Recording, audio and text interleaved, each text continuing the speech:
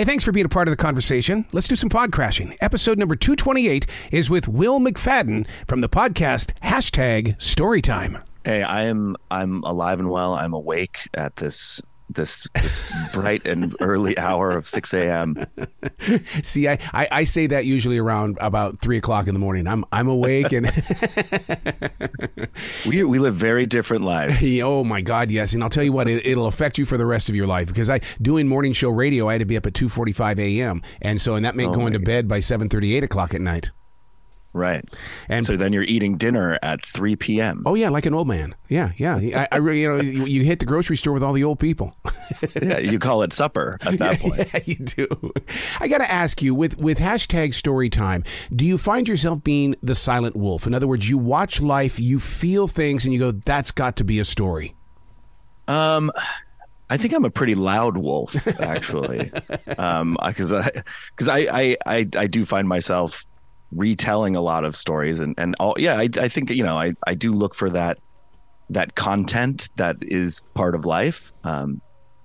But yeah, I think we all have great stories to share, and they don't need to be some epic tale that spans years and years. They can be small moments that happen in 10 seconds where you're fundamentally changed before and after that moment. I think those make great stories. So I think there's every day, I love to, at the end of the night, to go, what was the best story that I had from today? Well, I'll take that. But what I do is I do a defrag journal, and then I defrag the day to find out, okay, well, that was enjoyable. Okay, what did we learn from this? How can we turn this into something that creates more conversation instead of just, hey, what are you up to? Right. Yeah. And that also really helps if you ever get arrested and they're like, where were you the night of January 28th? And you're like, actually, let me show you the timestamp in my defrag journal. Kind of detailed breakdown. My alibi is airtight. You talk about that everybody has a story, but I'm so afraid that a lot of people want to turn it into something that rhymes or has rhythm. And I love me some Taylor Swift, but you don't have to write a song to share your story. No, and some people shouldn't. Yeah. But no, I think as long as there is a beginning, middle, and end to it, and especially the end part, that's the important thing. A lot of people have trouble with editing, and they add a lot of too much. You got to trim the fat to the story, keep it to what really is necessary, keep it tight, keep it lean.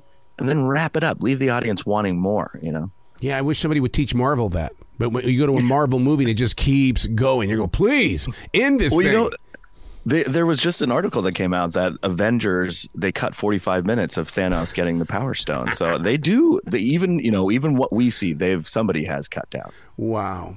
So let's talk reality here. TikTok is under attack, and I really do worry about people like Adam Ray, because Montana said over the weekend that we're done. We're gonna cancel TikTok in this state. Mm-hmm. What about someone like Adam Ray? What is going to be the next reach for people?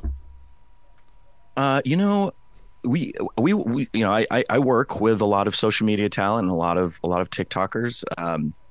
And yeah, it is scary for them because it is a big part of their income. Yes. And, they would be losing a big chunk of their reach and their brand deals. But we always talk to the talent that we work with and, really encourage them to diversify and make sure that they have audiences on as many platforms as possible, because Elon Musk could take over this platform and drive away all the advertisers. Mark Zuckerberg could really pivot towards the metaverse, and then we're just stuck there. So you never know what's going to happen with any of the platforms, but I think the lifespan of any short form video creator, they have to have an exit plan. And a lot of them are really young too, and don't even know what they want to do. They're 16 years old. But I think you can only make TikToks or YouTube videos for so long, and then you have to evolve into what's the next phase of that. I totally get that. Even with podcasting, where we are today versus where I was in 2012 when I discovered this connection, it's like, oh my God, it's two completely different journeys. Yeah. Yeah, it's easy to burn out on it too. Oh my God. Being a creator and and talking into a microphone for hours and hours and hours every day, like it can start to drive you a little crazy. Do you see it differently though? Because you are a storyteller. I mean, I realize it is a microphone, but on the opposite side of this, there are two ears. I don't see a group of ears. I just see two ears. Mm-hmm. Well, yeah, it'd be weird if I had a group of ears. I mean, because it's such a connection to people and with people, and it's like it's like one of my essential jobs is being in the center of people, and what I do is I listen to their stories, and it's like, oh my God, I now have content. Yeah. I'm a big theater guy. Like I love theater acting. I love being on stage. I love being in a room with real humans. It's the oldest art form we got. It's a shared experience, like you said. It's being in a room of people, and I think that for me that's the best storytelling. But this podcast, that hashtag Storytime, came out of the pandemic where I couldn't get into a room full of people. Mm-hmm. It was very dangerous to be in a room full of people.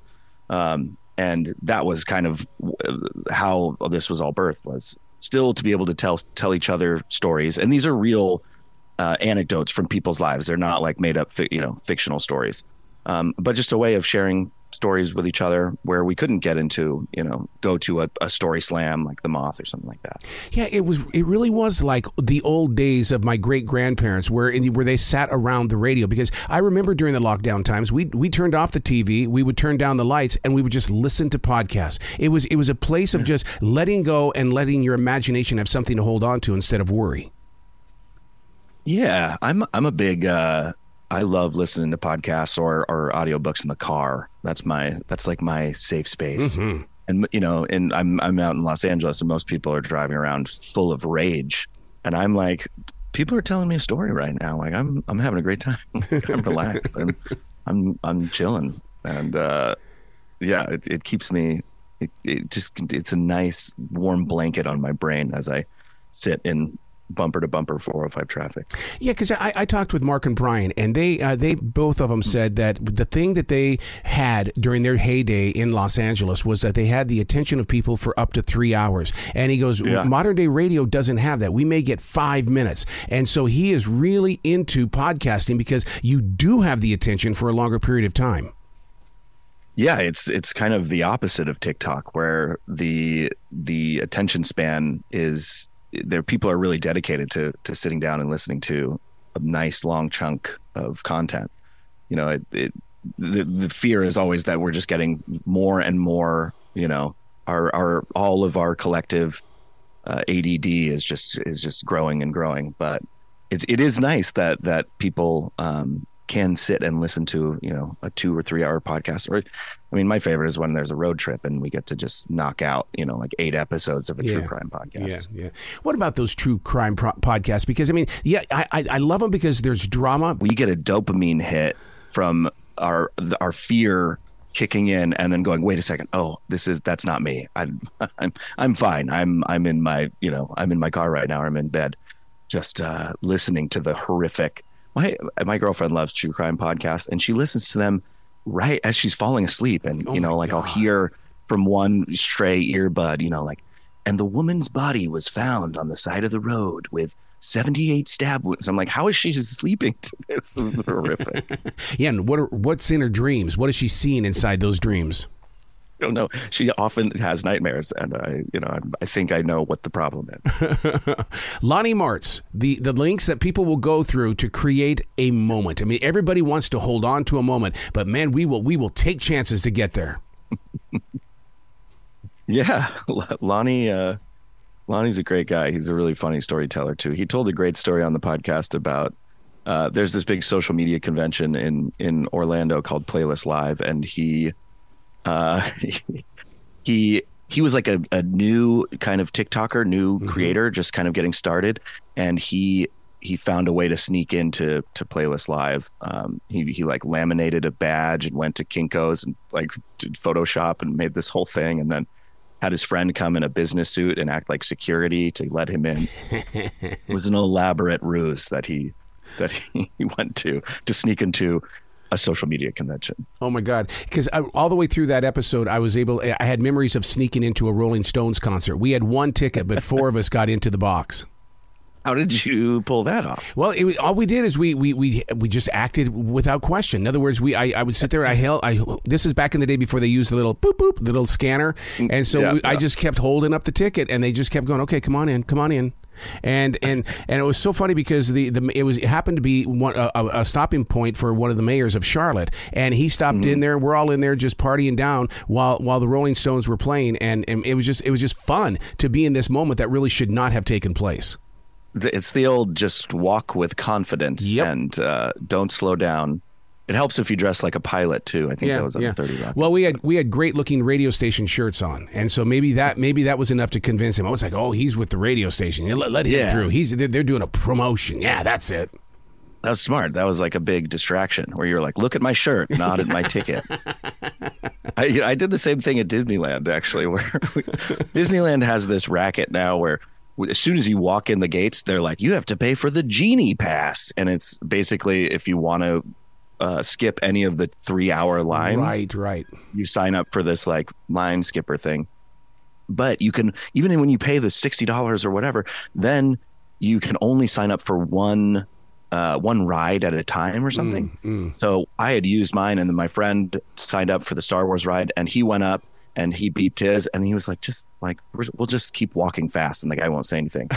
And there was kind of a confusion, and then he beeped mine. It didn't go, but I just kept walking. And then my friend behind me did the same thing. And then he was like, hold on, wait a second. There only one of you guys worked. And we were like, oh, well, now we got to wait out here while he rides the ride. And we just kind of like didn't move, and the line got held up, and he was like, all right, okay, just get out of here. Yeah, because 99.9% of all security, they're just human beings. They're just regular people that have a suit on. That's it.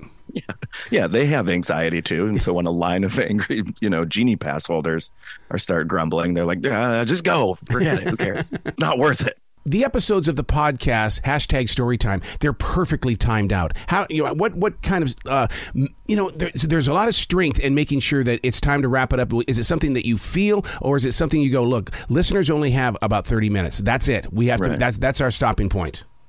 Yeah, well, I think that's all the time we have today, Arrow. So, no, I think, we have a great editor. Shout out to Tony Maddox, who's our sound editor. So he cuts out all of my bad jokes, which definitely tightens things up. But no, I think that's one of my jobs as the host is to help drive the story and keep it on track, and to keep. I mean, I love a good tangent, but if the whole thing becomes a tangent, then we've lost the thread. Yeah. And just trying to, like I said earlier, find that beginning, middle, and end, and know when it's over. Oh yeah, that little voice in the back of your head that's going, stop making it about you, stop making it about you, this isn't about you.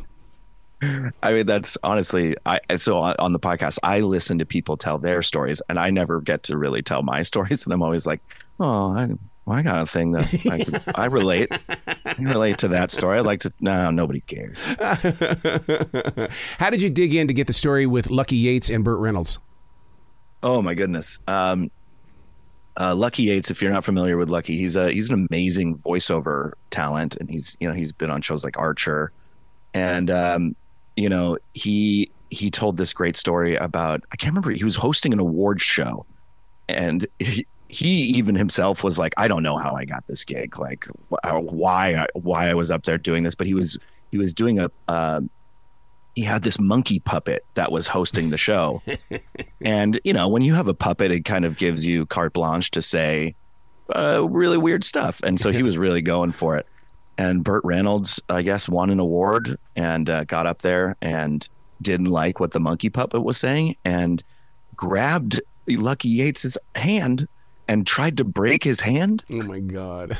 And all Lucky said, all he could think of in that moment was, Burt Reynolds is so weak. Such a weak old man.